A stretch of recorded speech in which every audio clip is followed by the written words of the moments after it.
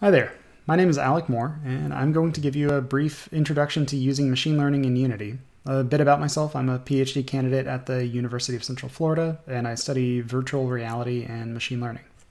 So let's get started. So first, what is machine learning? I'm going to cover this just because this is more geared towards people who are familiar with Unity and not familiar with machine learning. So machine learning is broadly the capability for systems to acquire their own knowledge by extracting patterns from raw data. Some common examples you're probably familiar with are optical character recognition, like digitizing books, or natural language processing, such as translating or understanding language. So when you ask your digital assistant to do something for you, add something to a calendar, the system needs to understand what you're trying to do and interpret that meaning and do it. So machine learning is the key ingredient to actually being able to understand what you're saying.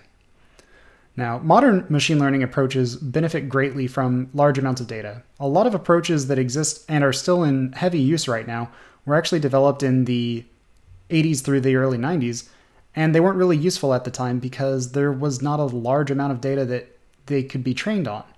But now with just huge volumes of data, we can refine these same techniques to much greater effect. So basically, here's the outline of how we're going to do this. We're going to start with a fresh Unity project. We're going to install the Barracuda inferencing package. This is Unity Engine's new machine learning inferencing package. It's really cool.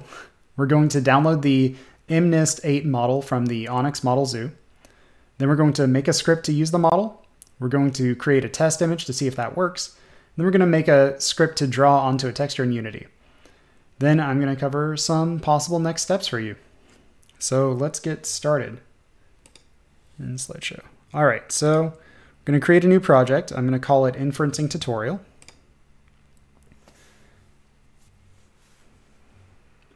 If this takes a while, I will do a jump cut.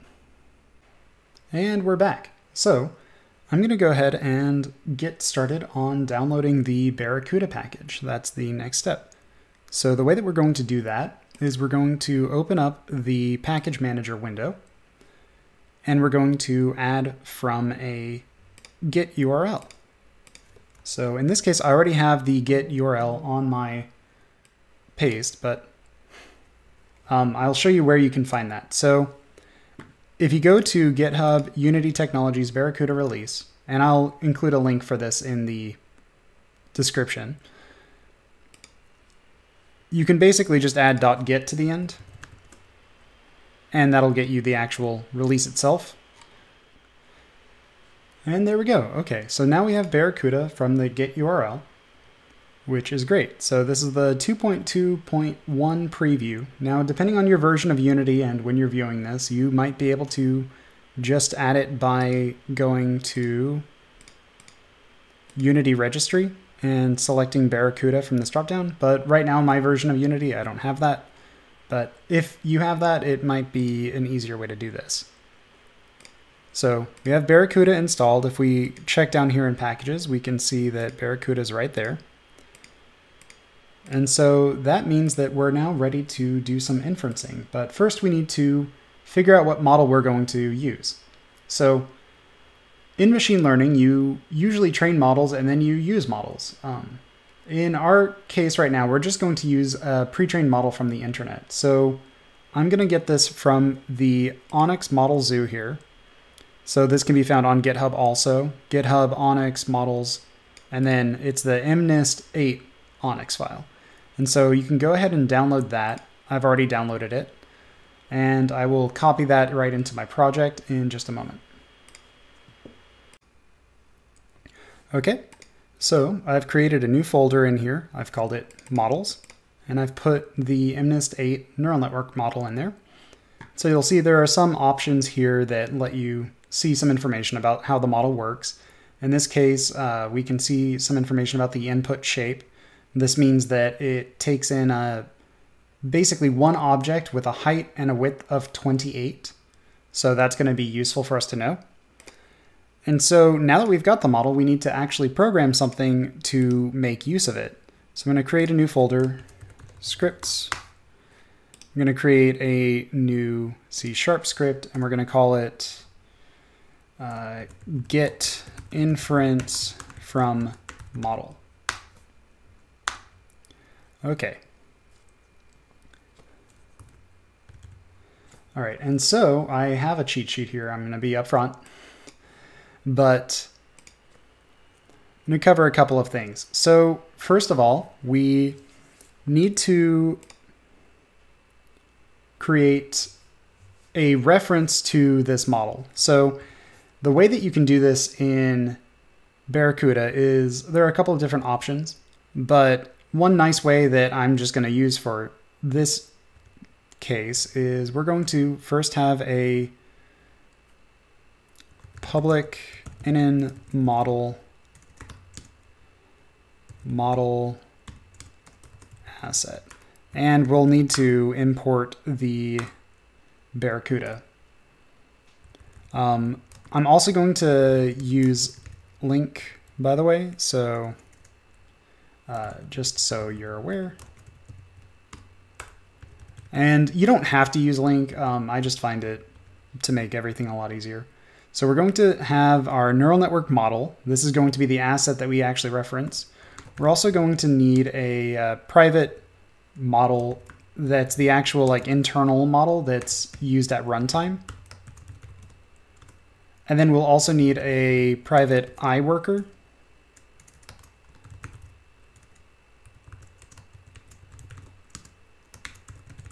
And that's going to be what actually runs the model and dispatches jobs to the model. So then this is going to be what runs our stuff, but we also need to describe the input.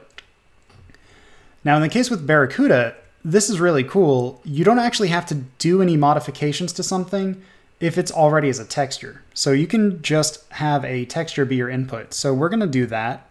We're going to do a public texture 2D texture. And so that's going to be what's actually going to be the input for our stuff. So there's our input. Here's how we're running things. And now we also need to have the output. And so for the time being, we're just going to make a struct that we can use. And so I'm going to do that by setting up just a public struct, and it's going to be serialized so that we can see it in the editor. So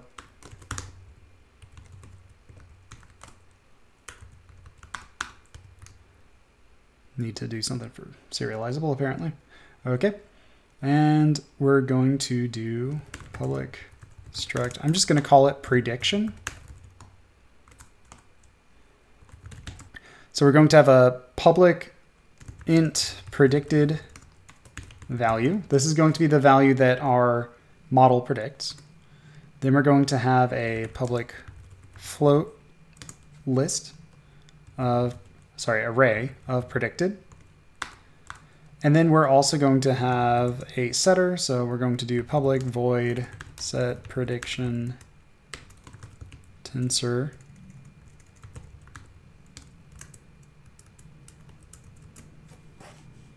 Sorry. There we go. Okay. I'm going to take in tensor t. And so don't be frightened by what tensor is. It's essentially, you can just think of it as another structure for programming, but in essence, it's an n-dimensional array or matrix. So if you think about it, an array is usually one-dimensional and a matrix is usually two-dimensional. A tensor just has any number of dimensions that can vary. So it's kind of like if you had a three-dimensional matrix, you can extrapolate it. So we're going to set our predicted float array as the t as floats. Going to get the value, and that's going to be, this is why we're using link, by the way.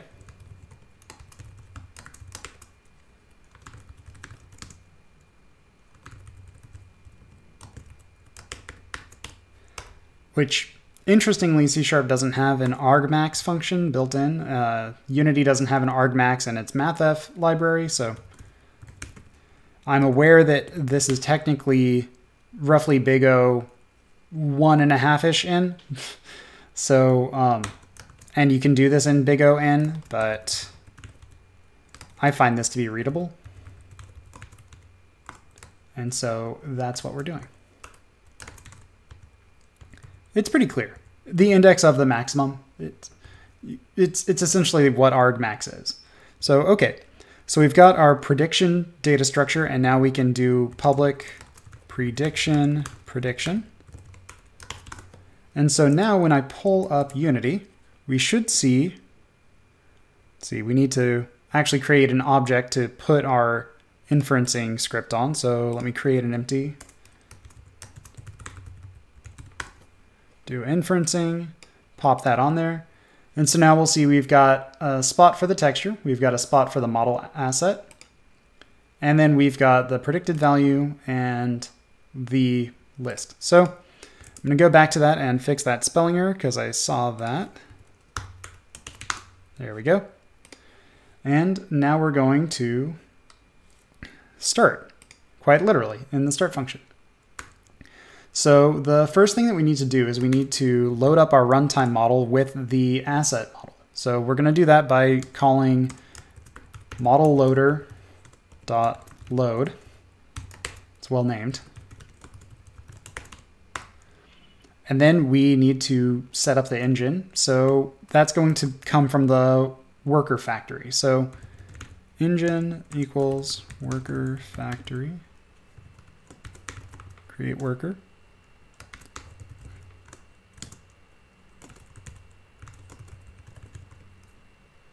And then I think we want to do, let's see.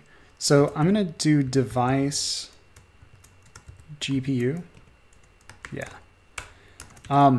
So another aside here. One cool thing about Barracuda is that it's designed to be fairly cross-platform. So ONNX, ONNX, stands for Open Neural Network Exchange, I believe.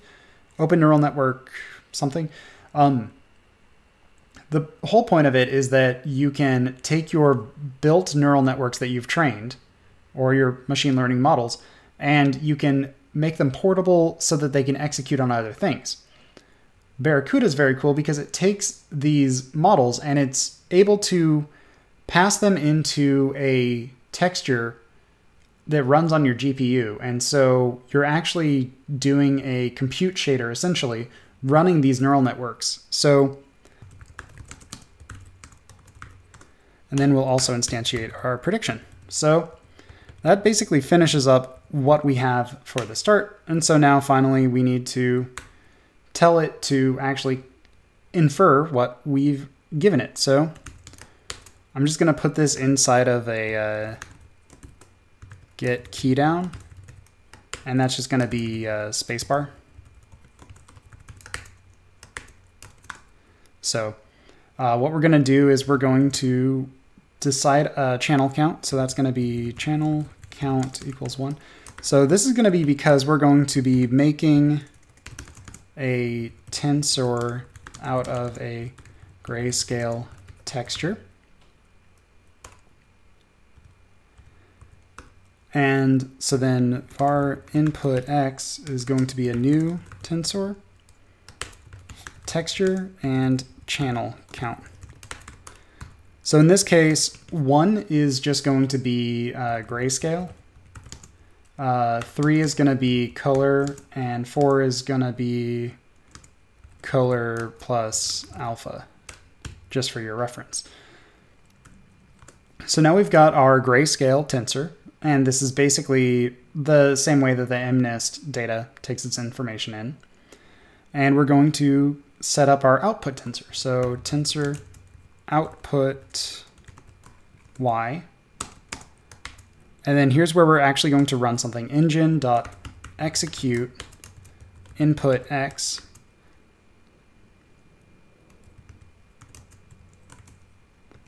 And then peak output. So a brief note, so peak output is going to examine the contents of the buffer and pull it into memory temporarily.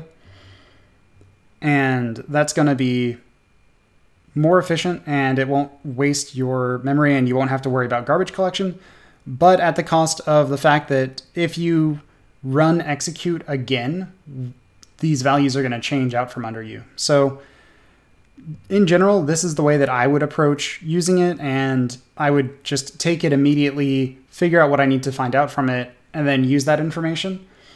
If you want to make a copy of the tensor, then you're going to need to use a different function, and then when you're done with it, you're going to need to manually destroy it, because I believe the garbage collector doesn't pick that up. That should be detailed on the Barracuda Getting Started webpage, which I'll include a link to.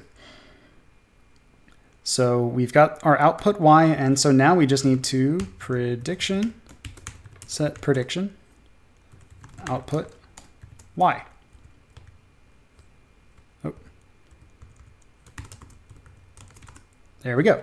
Okay, cool. So this is pretty much everything that we need. Hi, so future Alec here. Actually, it's not everything. We actually need to manage some of the memory ourselves. So one more thing that we need to do here is we need to take this input x, because we call a new on it. It's not actually going to be collected by the garbage collector. So once we execute on it, we're going to go ahead and manually dispose of it. So input x dot dispose.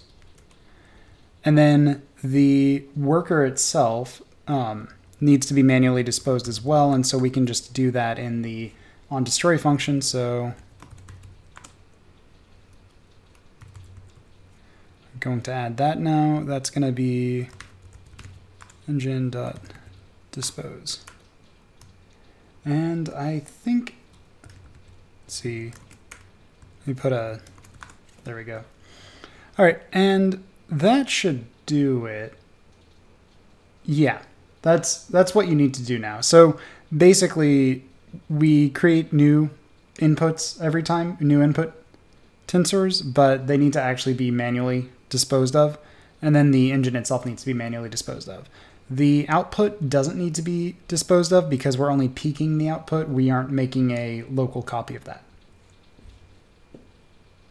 Let's go back to the actual model here.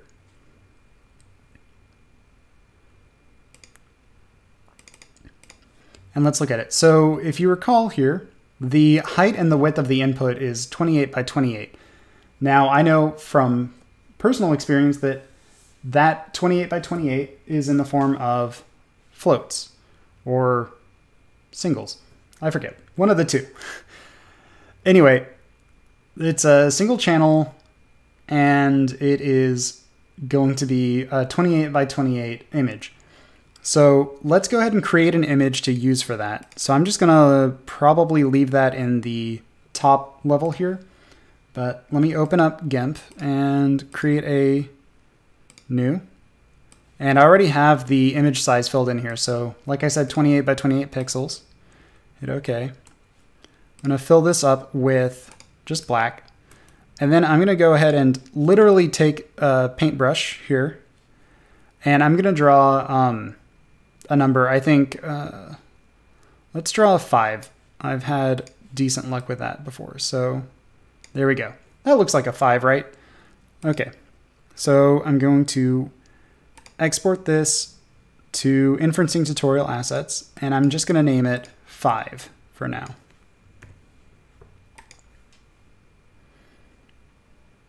And I'm just using the default settings. And so now when I come back here, here it is.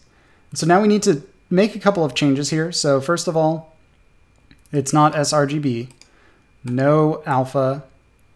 We don't want it to do power of 2. So basically, if we have it set to nearest, it's going to pad some extra information to make it a 32 by 32. And this is useful for MIP mapping, which if you're not familiar with MIP mapping, that's just the process of scaling the quality for different distances. So we don't want that because we're not using it as a texture, at least not right now. So make sure that streaming MIP maps is unchecked. I'm going to check read write enabled because we're going to use that soon. Not virtual texture only, don't generate MIP maps. And I think, let's see. Oh, and format, we're going to set it to R8. And that's going to be single channel, 8 bits per pixel. So I hit apply and now it looks red. That's fine. That just means that that's the only channel there. So it's just rendering it as red. Okay, cool. So now we've got a texture that we can look at, and we've got our model, or we've got our script to access the model here. So let's take the texture and plug that right in. That's named 5. We're going to pull up our model, plop that right in there. And now I believe if I just, let me lock this editor. If I hit play, theoretically what should happen now is I should be able to hit spacebar and it should change the predicted value to 5, and it should give us information about how likely it thinks all of the other numbers are. So there we go. So the predicted value for this was 5. So that's great. That's what we were hoping for. And we can see now also, this is what the model thinks, this is how likely the model thinks other numbers are. So it actually thinks it almost looks kind of like a 3, which I have to agree, it does almost look kind of like a 3. It also thinks it maybe looks a little bit like a 9 too, and I think that that's not too wrong.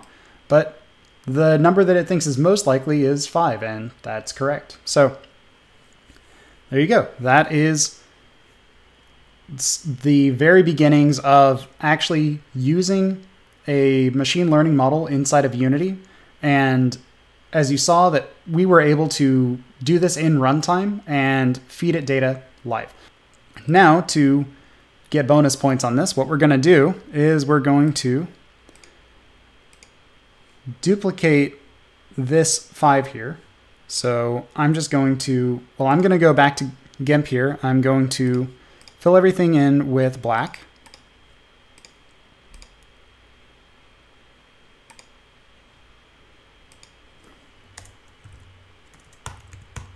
And we're going to save it as blank right there. Again, same default settings. And then again, we're going to go back here to import settings. We're going to do the same changes. None, read write enabled, don't generate bitmaps, and R8. Going to hit apply. So now these should both be the same. Cool. So we now have our 28 by 28 blank canvas here. We're going to, in the scene, let's just spin up a top-down view, and we're going to create a new plane. So there we go. Here's our plane. And then we're going to let it automatically create a material for us that's going to have blank on it. And we're just going to let it have the standard shader. Seems fine. Maybe we can lower the smoothness a little bit. There we go. Okay. So now we've got a plane. We've got stuff here. I'm going to make the main camera move to my current view. So there we go. And so now when we hit play, it'll be right here. And then in do inferencing, we're going to just set this to blank now. So if we ran it, it would probably give us some garbage because garbage in, garbage out. So let's make a script to make this a little bit more useful. So we're going to create a new script. And this is going to be called, I'm going to call it DrawOnTexture. And this is going to be a lot more, this part here now is just a lot more interface kind of stuff. This is a lot more like game making stuff. This is a lot less machine learning. So basically, I'm going to set up a game object that's going to be our drawing plane. Actually, you know what? I'm just going to put this on the drawing plane, so I don't need to explicitly have a reference to that. But I'm going to get a reference to the texture.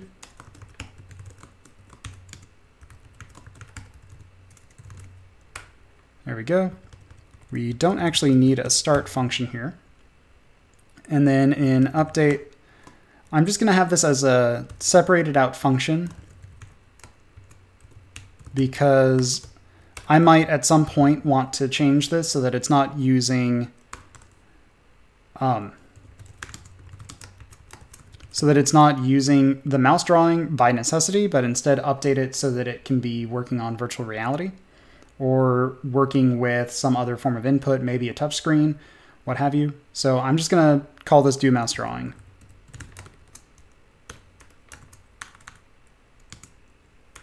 Oh, Need to give it a thing. Oh. Okay. And this is going to allow drawing to the texture with a mouse. Pretty straightforward. And then we're also going to have an exception here. And that's just going to be a generic exception because I can't be bothered to make a whole new set of exceptions. So first off, let's just make sure that the camera isn't null. Going to throw a new exception, and that's just going to be a cannot find main camera. So that'll save us a little bit of editor yelling at me for using a camera.main that might not be instantiated. So now first let's check if there's a mouse button being pressed at all. So to do that, we're just going to check if the left mouse button isn't being pressed and the right mouse button isn't being pressed, then we just return because we don't really care. We're only trying to do stuff when one of the buttons are being pressed. So once we know that a button is being pressed, then we need to set up a mouse ray from the camera.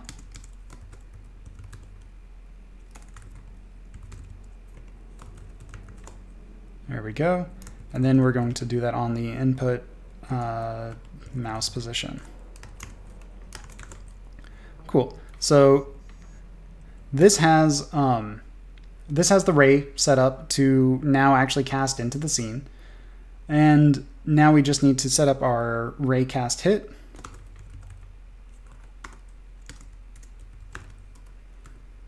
And now we need to check if it's actually hitting something and if it's hitting us, or the plane in this instance. So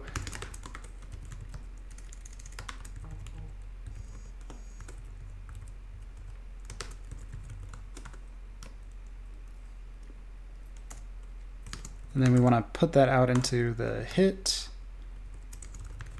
turn. So do nothing if we aren't hitting anything. And then also we're going to have if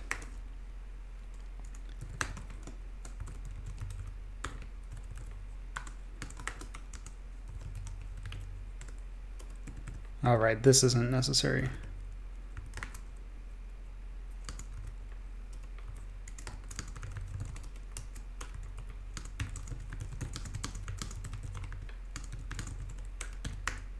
Okay, there we go. So now we won't do anything if we aren't clicking on anything, and we also won't do anything if this object isn't being clicked on.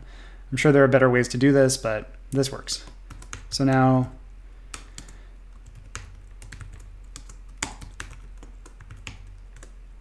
we're going to get our hit texture coordinates, and then we're going to multiply it by the texture width and height.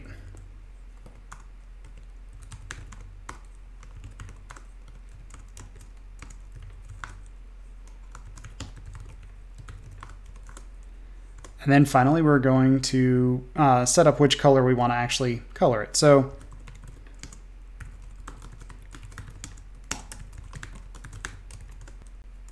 let's see. So here I'm going to use a ternary statement. Some people don't like them because they're a little bit less legible, but here I think it's pretty clear what's going on. If it's mouse button 0 or the left mouse button that's being pressed, we want the color to be white. And if it's not, in this case it would have to be the other mouse button, then we want it to be color black. So there we go.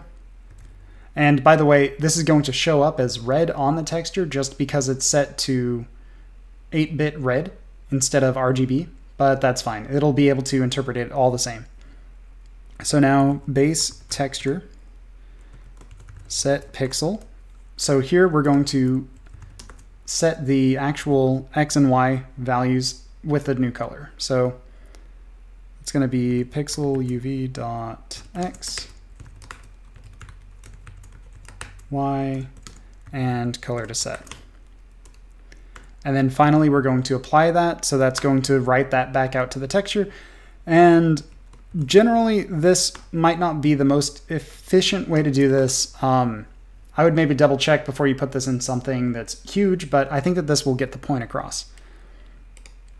So now we've got our function that does the mouse drawing. It lets you left click onto the object to draw in white, and it lets you right click on the object to draw in black. So now we're going to go back to here, and we're going to add our DrawOnTexture script to the plane.